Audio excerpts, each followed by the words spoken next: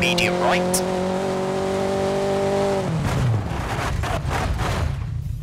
Hello. Welcome to another photo mode review video. Today we're taking a deep dive in the world of rally racing with the EA Sports WRC.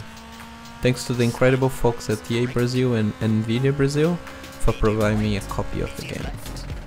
Now, the EA Sports WRC has always been a staple for rally gaming, and with their latest installment, I will be doing a deep dive on every single feature of the photo mode and how to use it. Let's get to it. The first step is to get into the photo mode. The photo mode is only accessible after you complete a race via the replay mode. As soon as you hit a particular moment of the race you want to snap, you just enter photo mode, in my case here through the square button since I'm using a PS5 controller. When you get to the photo mode, you immediately enter in an orbital camera. Do yourself a favor and switch to the free cam by pressing square again. Another thing you will notice, it comes with both logos and the information about the track. I find this quite distracting and it should be turned off straight away. You can do this by pressing start and going to the last tab and disabling the watermark and photo information. Okay, let's now get to the controls. I think it's getting to a point in virtual photography that photo modes should follow a particular set of standards. Funny enough, left goes to the right and vice versa on this photo mode. It's not a big issue, but when you're used to handling so many photo modes in a particular way and you have to kind of retrain your brain for a specific one, it's a bit of an odd one, right? So the movement of the camera, I didn't feel it was as fluid as other racing games like Forza or the Crew Motorfest, but yeah, it's just something to bear in mind. It's not like end of the world kind of situation, but definitely something that it could have been much better. A few things to point it out. When you enter the edit section, you can't really move the camera unless you go back to this menu. Hiding the UI, as you can see here, only works for the camera, not when you're in edit menu. You can take 90-degree shot as well, that's a big tick. Finally, the range itself is decent and will allow you to take a variety of different shots as well. So once you compose your shot, we are ready to move to the edit tab. Right, so the first option is the focal depth, and this is the distance between the furthest and the nearest points which are in acceptable focus. A lower f-stop such as a 2.8 or 4 will result in a brighter image by letting more light through. But much shallower depth of the field creating a bokeh effect. In other words, the lower, the blurrier it gets. Focus length, also known as zoom or FOV, this is inverted in this photo mode, so if you go to the right it zooms in and to the left it zooms out. The next one is focus distance. This is where you set the focus of your photo. Moving up next, we got shutter speed and attached to vehicle. So this feature is used when you apply the motion blur.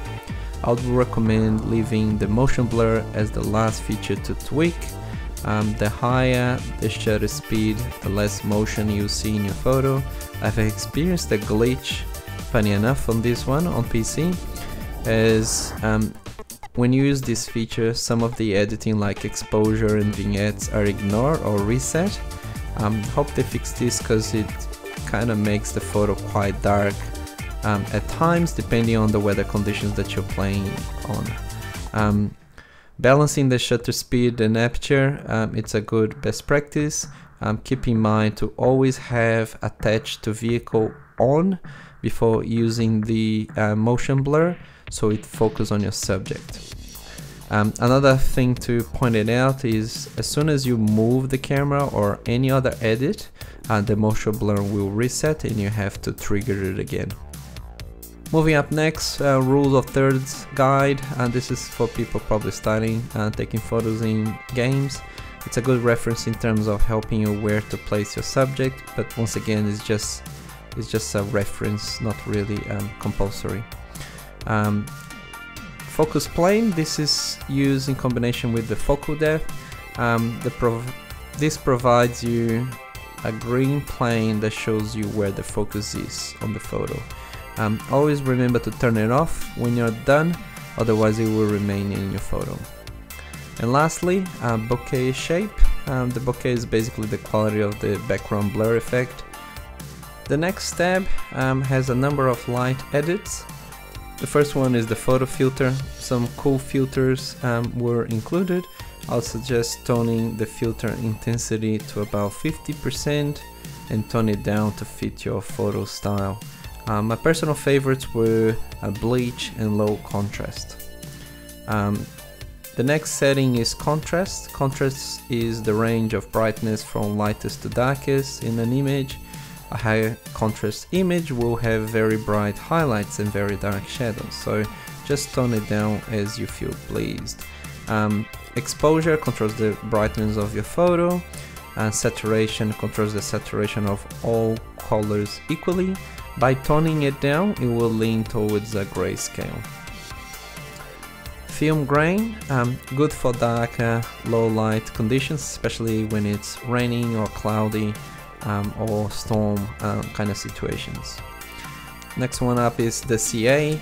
In my opinion, it doesn't fit the rally photo style, but hey, there are always great use of this feature by other photographers, but don't hesitate in using it, but I couldn't really find a use for it. And lastly, vignette. I wish this could always be set to off. I don't understand why it's always at 50, especially when the motion blur resets or ignores the value. So hopefully something that they could fix in the next patch or so. Lucky last, we got, as we already know, where to use the logos or the watermark or information about the track, right? Bear in mind that you cannot control where the logo goes, so it's quite fixed. I find it, once again, quite distracting. I wouldn't personally use unless you have the flexibility adjusting the size of the logo or where you want to place it. The last change, which in my opinion would make more sense to be part of the second tab, is the dirt. And it's quite a useful feature, to be fair. So it basically adds the dirt to your car. I feel it creates an awesome effect, so definitely give it a try. So that's it, folks. We covered all the features as part of this photo mode. The photo mode definitely adds a lot of extra playtime. A few issues here and there. If they are worked through, it will be a pretty solid package. Obviously, there is always more that we probably would want to be part of the photo modes. Things that were amiss, in my opinion, were weather control and time of the day. Some people might argue that, yeah, you can set those into a race condition, right? However, once you get into that race, that's the condition you're gonna be playing, right? So from a time of the day perspective, there is the season that you can control, along with the time of the day, so morning, dawn, afternoon, night, etc.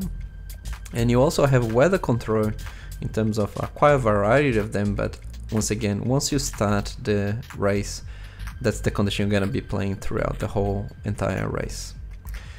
So that's it. If you enjoyed this video, don't forget to subscribe and give it a like, and drop a comment below what things you like to see in this photo mode. And I'll see you in the next video.